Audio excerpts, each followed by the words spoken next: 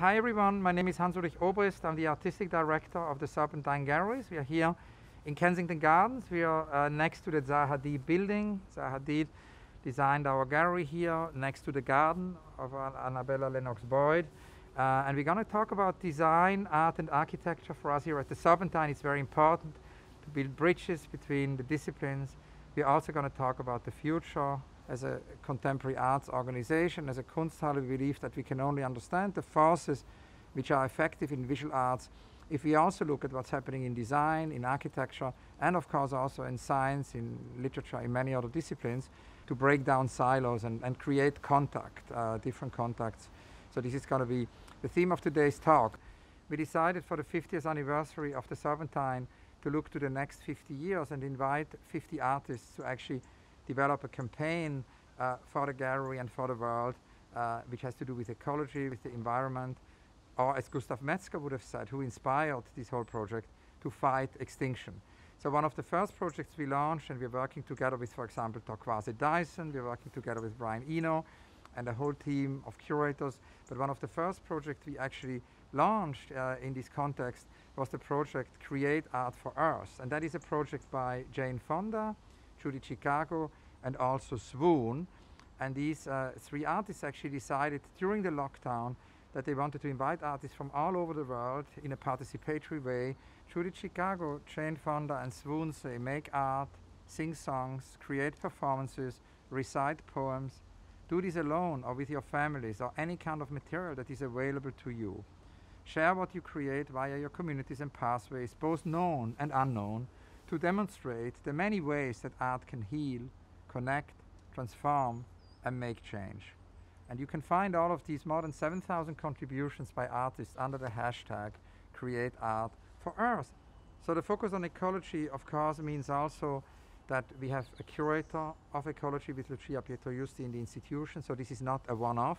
We have a permanent mission in that sense, a permanent focus on ecology ever since we worked with Gustav Metzger on the Extinction Marathon. And the same thing is also true for technology. We believe that in order to actually make technology and science center stage in the organization, museums need to develop new roles. So with Ben Vickers as the Chief Technology Officer and the whole digital team, we created roles for that. And we started what we call the new experiments in art and technology. The new experiments in art and technology is basically NEAT. Billy Kluwer called it EAT, and we call it NEAT, N-E-A-T, NEAT. And these experiments are basically experiments with AR, with VR. We worked here in the gallery with Hito Steil, with Pierre Wieg, with Sandra Perry. But today I want to talk about Jakob Knut Steensen because it connects very much to Forma Phantasma. It connects very much to this idea of wood, to the idea of the forest, because actually Jakob created a work called Catharsis. Catharsis immerses audiences within a digital simulation of a reimagined old-growth forest, a forest that has developed undisturbed over hundreds of years. Based on fieldwork undertaken by Steensen and his primary collaborator, Matt McCorkle, the work's virtual ecosystem and also synchronized audio comprise 3D textures and also sounds gathered from several North American forests.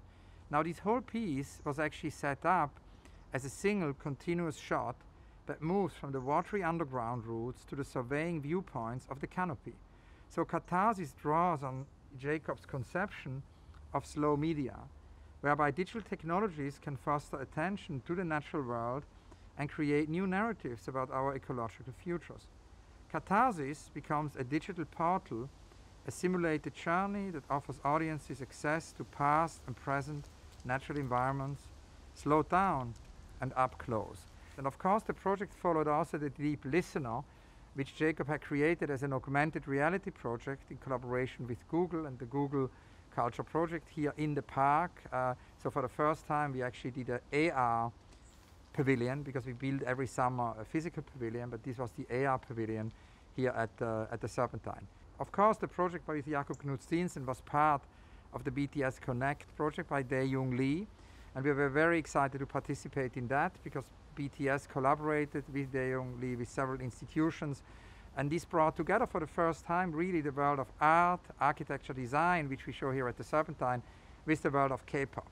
BTS had a dialogue with Jakob Knut Steensen, and here, basically at the moment of the press view, and had also conversations about this piece, and he created an amazing crossing of audiences. So I think that's also very important, because I think if you think about going beyond these silos of knowledge, I think it's important that we bring different worlds together. And for us, the crossing, the bringing together actually of the world of art and the world of K-pop, as it happened here with BTS, was amazing. And we are also delighted that the collaboration with BTS now continues. BTS created a work for our Do It exhibition, an exhibition which I started in 1993, where artists are writing instructions, how-to manuals.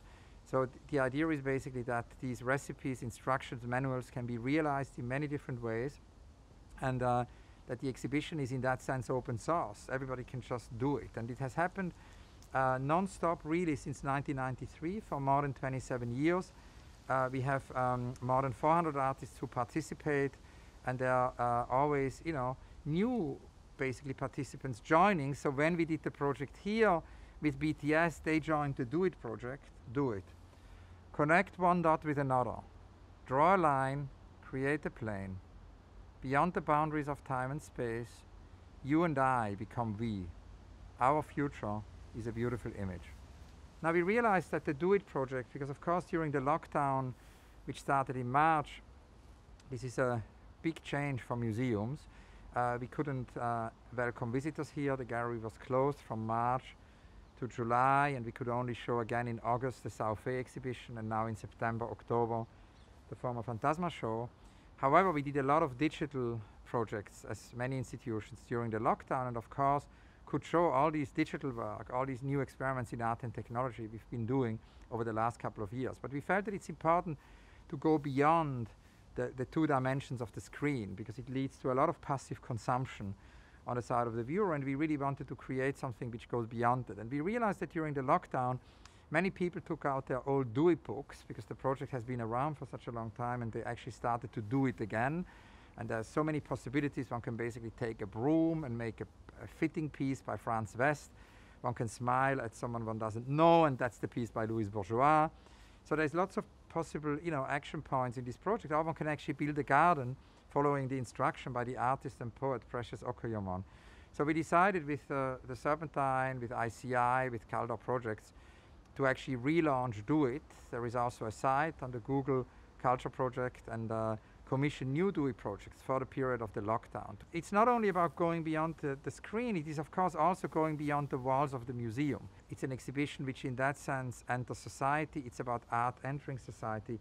And that was a big inspiration I got from Edouard Glissant, who was my mentor and teacher, the amazing philosopher, thinker, public intellectual from Martinique, whom I met in Paris, where he lived towards the end of his life. And Glissant is so important, and I'm sorry that there are not more translations. Most of his books, of his dozens of books, only exist in French still, and I'm reading him every morning. It's a ritual. Also this morning when I wake up, I read Glissant for 15 minutes. And I hope that there are going to be more translation into English, into Korean, and into many other languages. Now, Glissant is so important for several reasons. First of all, we're living in a world of globalization. This is not the first time the world experiences globalization, but it is certainly one of the most extreme, maybe most violent forms of globalization, fueled by technology. And Glissant said that this will lead to homogenizing forces which will destroy many things, destroy the planet, destroy the environment, lead to the disappearance of species, but also lead to the disappearance of cultural phenomena such as languages, or as a matter of fact also handwriting, which is why I devote or dedicate my Instagram to a celebration and a saving maybe also of handwriting. So Glissant said we need to resist these homogenizing forces of globalization. He said at the same time we need to resist also the counter-reaction. He early on, in a very premonitory way, saw a counter-reaction come, where he says there's going to be a counter-reaction of new localisms, of new nationalisms, of a lack of solidarity, and he says that needs to be resisted as well, vehemently. We need to basically create what he called mondialité, a global dialogue which is listening, a global dialogue which is not, basically homogenizing. And I think that's what we can do with exhibitions every day, and it's why it's so important for me to read every morning Edouard Glissant, right? Because I can think about how I can make, in a small way, a contribution to this idea of mondialité, and I never want to forget that, so I return to Clisson all the time. Clisson was also the inspiration for an exhibition I curated this summer. Again, it was prepared during the lockdown, an exhibition called It's Urgent. And in a similar way to the Serpentine Do It project with ICI, with Caldor, with Google, the It's Urgent project, which is a collaboration with Maya Hoffmann's Luma Foundation, actually was again a project which sort of went beyond the museum. We invited more than 100 artists to do a poster about what they think in our time is urgent.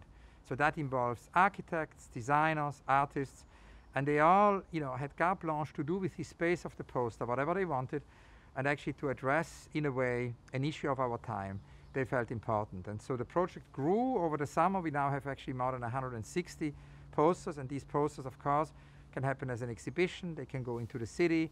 We also had them as takeaways, and of course now with the idea of not touching things in exhibitions, we also have the possibility that actually visitors can download them. And I think that's, of course, a big change in our world of exhibitions, is that actually during this COVID crisis, interaction or participation has to happen in a different way, because visitors, it's not possible to touch things. So we, for example, had to change the Souffet exhibition here from VR to AR, because of course with virtual reality you need the goggles, and that is not possible in this moment in time. And for this very reason, we then, together with Acute, the Souffet exhibition is a collaboration with Acute, transformed the exhibition from VR to AR, and everybody could actually see this sort of AR component on their phone.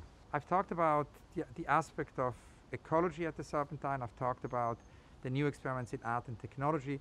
There is also the civic curation. Again, it's a new role in a way. That's the role of the civic curator. That's Amal Khalaf at the Serpentine. And I want to talk about one project which is just now being realized, which is the Radio Ballads, which is a collaboration with Barking Dagenham. The Radio Ballads are part of the new town culture. It's a Cultural Impact Award winning project, and it's part of the London Borough of Culture. It's a Mayor of London initiative, and it is actually a workshop, it's an exhibition, it's a radio broadcast. It revisits this series on the BBC of Radio Ballads from 57 to 64, which gave a view on the working lives of British people. So we invited artists, Sonia Boyce, Rory Pilgrim, Ilona Segar, and Helen Kammock, to spend time in Barking Dagenham, to have residencies and to develop with the Serpentine, and in close collaboration, of course, with the community of Barking Dagenham, these radio ballads. What that also tells you, and I think that's the same also for Back to Earth, is that it's a different time frame. It's slower programming. I think if we really want to think about sustainable curation, if we want to think about exhibitions of art, design, architecture, to come back to this idea of the next 10 years, I think it's important that we think about slower programming, that we think about exhibitions. I mean, we're here in the garden of Annabella Lennox-Boyd. She has created that parallel to the building of Zaha Hadid, and of course a garden grows slower, it grows over time. So I think we can take that as a model for the future of exhibitions. I think we need to get out of this idea of event culture. And it's not a coincidence that over the last, I would say, couple of weeks, several artists, including actually Otobong Nakanga, also Inka Shonibare, they've all told me that they want to start a farm as an artistic project. So that again, of course, has to do with a different form of rhythm and a different form of time. So I think we need to reconsider the time frames of such projects. And Barking Dagenham project, the Radio Ballad project, is a project which evolves over several years. The same thing is also true for our pavilion, which for the first time is a 2-year scheme now. We build a pavilion every year, and again, this has to do with the idea of democratizing of art and architecture and design, because we believe in this idea that we actually, rather than to just bring visitors to our exhibition, that we need to go to the visitors. And that's, of course, the pavilion project. We do public sculpture also, but we have every year a pavilion which we commission from an architect. It's a project which started in 2000 with the pavilion of Zaha Hadid, and actually last year we had the pavilion of Yunya Ishigami, the Japanese architect. The year before, Frida Escobedo from Mexico. The year before, Francis Quiré, who is between Burkina Faso and Berlin. So we also started to go into a younger generation of architects, and it's very much connected to Glissant's idea, because the other day, you know, somebody stopped me early one morning. I was on my way to the office. He assumed, because it was so early in the morning, that, you know, I wouldn't visit the gallery, but I would work there. So I said, indeed, I'm working there, and he wanted to tell us the story of his daughter, because they came to the park previous summer, and all of a sudden the daughter ran into the pavilion, and he said they would never visit the museum, but obviously the daughter just ran into it, and she had some form of revelation, and she now wants to become an architect, and is reading all these architecture books. And so he said he wanted to thank us for, you know, creating this vocation maybe, or helping her to find her vocation.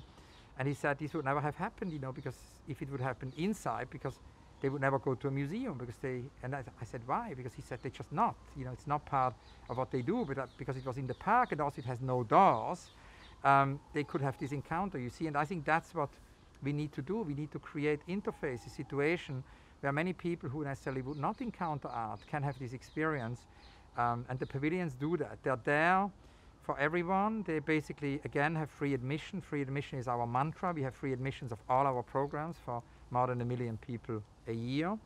But at the same time, also, there are experiments every year, architectural experiments, where the architect can really develop a temporary space. And of course, because it's not a permanent architecture, it's possible to do things one could never do with a permanent building, right? It allows, that's why pavilions are a kind of a laboratory, one can say, of architecture. The most recent architects we invited are Counterspace from South Africa. The pavilion, of course, can also be used very freely in many different ways. There isn't a prescribed way of using it.